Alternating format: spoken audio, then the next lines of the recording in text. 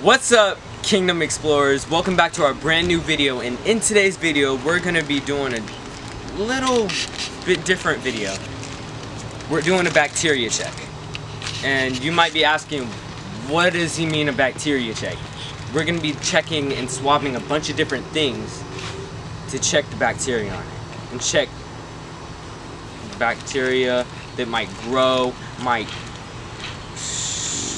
cultivate and all that. But this bacteria, we're going to be using plates and swabs and flies. Yep, you heard it, flies. We're going to let flies eat a certain food. Get these swabs, get it wet, and then swab it. And then we'll see what kind of bacteria might grow, what color, and we just observe the bacteria and see what we can find about it. We might swab a bunch of different things, but that's the main focus of our video. So, flies carry bacteria.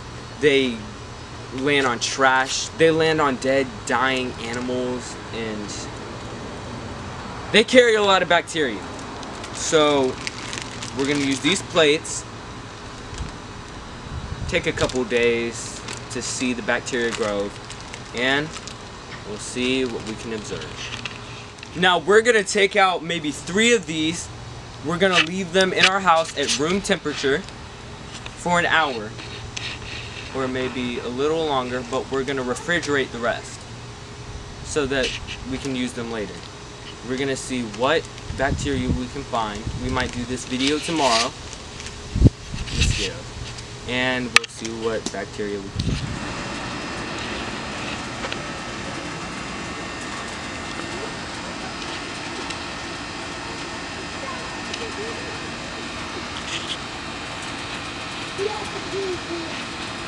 I can't.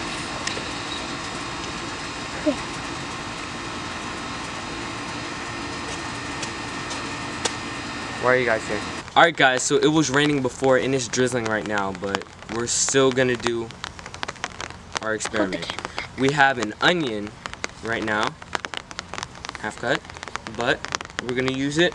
You can see flies on the trash can, and we're gonna test our experiment. We let this dish sit in our house for an hour at room temperature after we put it in the fridge. And you can see that it's so rainy, then we have to hold an umbrella over the camera. Yep. See? We're going to use this onion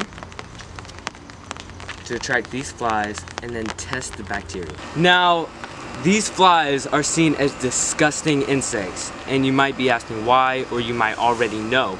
But it's because they eat rotting flesh, they eat nasty, disgusting, mold-filled everything. They can eat anything. They can eat rotting flesh and even nasty old mushed up mushrooms or anything. They can literally eat anything. And how do they eat? They don't have teeth. So they actually throw up acid on the food that they're eating and then slurp it up. Flies throw up and poop a lot.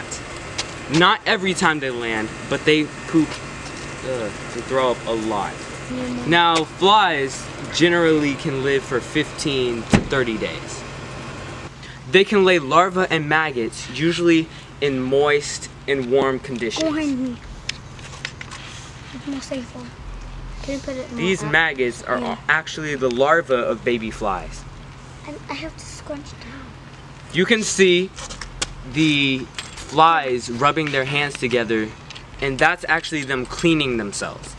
They need their hands to sense different things, to see where food is at, different aspects that they need. There are many different species of flies.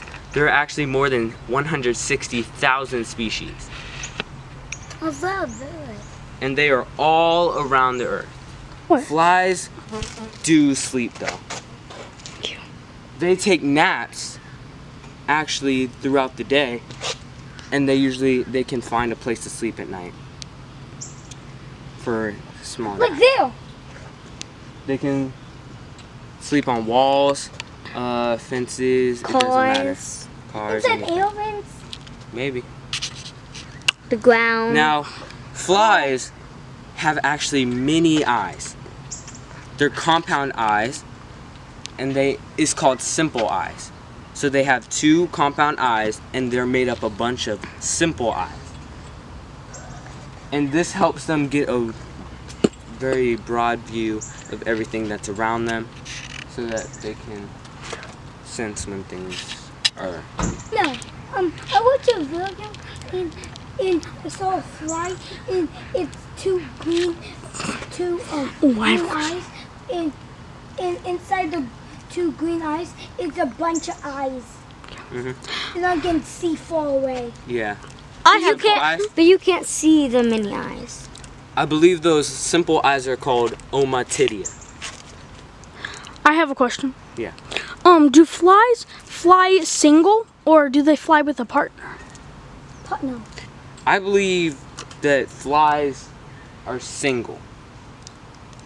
Now, Pause. they're usually around each other. What is this? Okay, so they're not. Oh, wait. One just landed on it. Tinfoil or On real the onion? actual onion.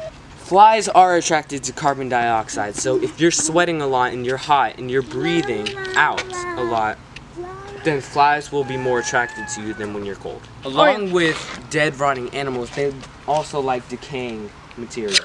So they like anything from rotten tomatoes to moldy onions. Ooh. Rotten onions.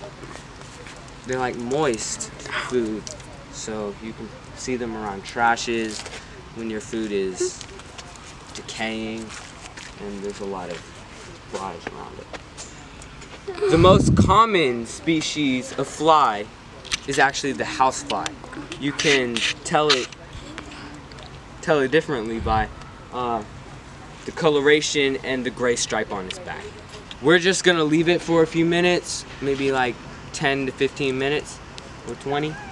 Take a break. All right, guys, they did not want the onion, so I'm actually gonna swab around the area that they keep landing on. So we have to take our swabs. I'm gonna open this one. There's a lot of flies around. Just saw that. But we're gonna take one of our swabs, close this up, put this in my, yeah, it does. It stinks. Well, I don't smell anything right now, but Probably have a stuffy nose. anyways, you gotta watch out for the flies. They're all around us. But I'm gonna open the water. We have a little water to collect more bacteria, so I'm just gonna dip it in. Oh, great. Okay. Kind of busy right now, but I'm gonna balance this. You can see the cotton swab. I'm gonna hold that. Probably that in my pocket. Yeah, I could pour it out first.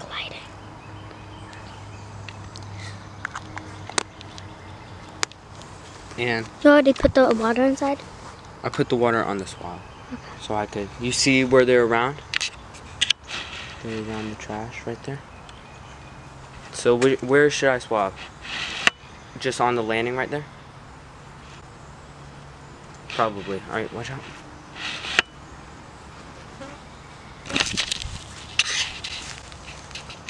Come on. Move them around. You see? Ariane. I'm swabbing right here. Just taking a little. It's on this. Oh, yeah. And then we quickly close it. And we want to tape it down. We don't want it to escape. Can I get a few more? Like down. Z, give me a few more. There are flies around us for a reason. Okay. It's a fly team. Okay. We're just taping the sides down, trying to make it secure.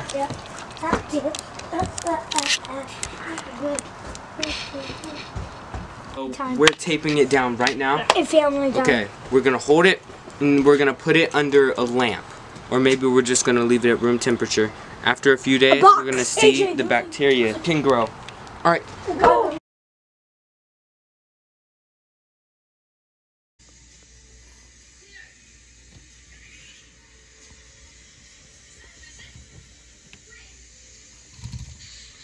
This is an update on the amount of time that the bacteria has been in the plate.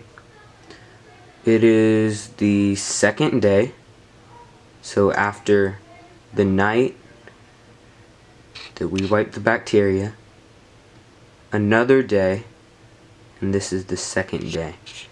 The only progress of any kind that I've seen is this splotch right next to the tape over here.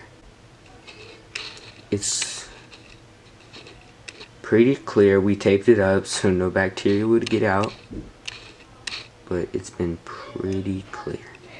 There is this spot of bacteria. It's the first piece of bacteria that's grown. If you can kind of see, you can see where I drew the lines of bacteria. You can see that this one is at the starting point. And you can see it follows along, and this is the third day. This is actually the bacteria that we grew about a month ago. We grew it July the 7th, and it's, what is it, August the 8th? Is it August the 8th? Yeah, but this is what the bacteria looks like. You can see there's white spots everywhere. You can see orange, and that's just nasty. You can see on the side that the bacteria was feeding on the agar, the sugary-like substance. Philippians chapter 1 verse 2. Grace to you and peace from God, our Father, and the Lord Jesus Christ. Now, this experiment was really fun, but make sure you guys throw it away after you're done if you end up trying this experiment. Don't just harvest bacteria. Don't just harvest bacteria in your house, and make sure never to open this. Well, I'm gonna go throw it away.